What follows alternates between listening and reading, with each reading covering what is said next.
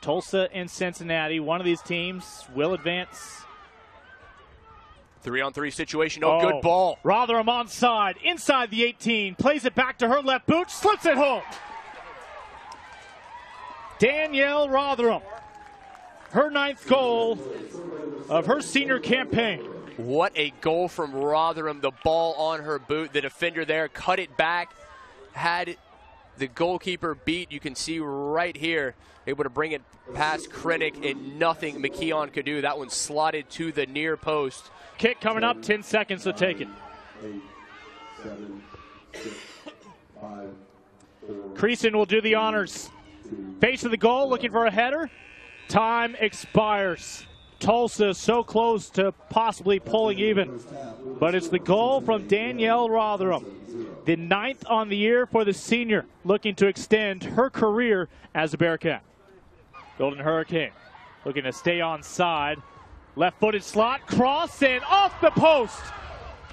Oh, the hardware cheering on the Bearcats here today. That was the opportunity, but the post coming to the aid that time of Pavlika. You take a look there, 2 Golden Hurricanes, neither able to knock it in. Inside of 20.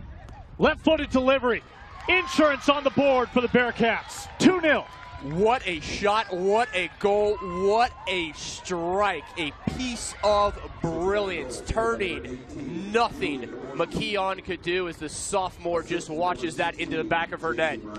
Jaycie Brown does it again, her 2nd goal of the year against Tulsa. Brown had an opportunity like this in the first half, was unable to put it on goal, but this was brilliant in her minutes. Ball over the top, Bearcats back line, the first to it. Hurricanes looking to pull one back, cross far post, and that cross ultimately denied on the back end by the sliding keeper Pavlika. Well done. 9, 8, 7, Final count. 6, 5, 4, 3, 2, 1. Final countdown. First of 4 matches complete here in Dallas at the American Women's Soccer Championship. After being knocked out in last year's quarterfinals, the Bearcats move on to the semifinals. We'll have that matchup later on this week right here on the American Digital Network. Still 3 more matches to come tonight. Bearcats with 2 goals, Rotheram in the first half able to connect. Insurance would later come from teammate Jaycie Brown with her 2nd score against Tulsa this year. Here post-match with the winning coach, Neil Stafford, your coach, or your side with a 2-0 victory in your quarterfinal matchup. You move on to the semifinals. Talk to us a little bit about this, especially the defensive performance today.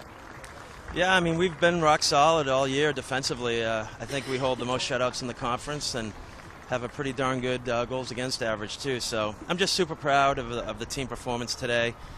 You know, Tulsa's a good side. Kyle's such a good coach, and he's a real professional. So I tip my hat to Tulsa, but I'm just so proud of the effort. Again, I'm kind of at a loss for words just because so many kids have stepped up for us, and that's what you need is a relentless grind mentality, and we got that today. Well, somebody who stepped up for you all year, the young lady next to us right now, Danielle Rotheram, you had the opener, a fantastic afternoon offensively. Talk to us a little bit about this game and how you saw it playing out. Well, it felt amazing to get the W today, especially because this would have been my last collegiate game since I'm a senior. And the family, we came together as a family and we grinded it out every minute and we just made it happen. Well, congratulations on the victory and best of luck in the semis.